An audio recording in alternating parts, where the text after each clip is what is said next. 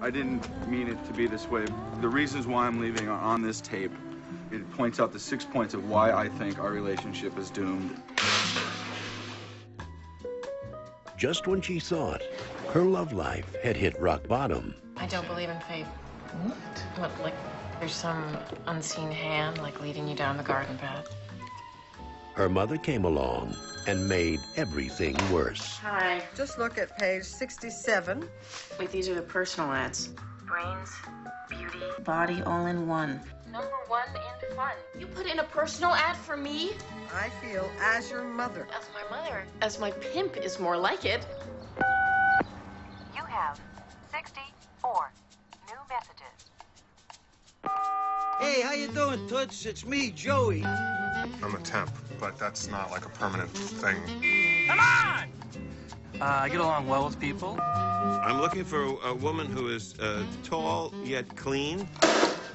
Now, against her better judgment. Hello? Yeah, hi, my name is Erin. You called about my ad in the Herald? No, I think you must want my brother, Kevin. She's about to discover Yellow? the wondrous possibilities of life in the dating mill. Your body language says it all. Most people are blind to the impact that small rubber parts have in their daily lives. I'm gonna go take a pee ski. Playing with your hair. I'm bored.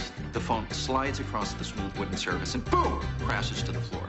Now, with the rubber nubs, your phone stays in place.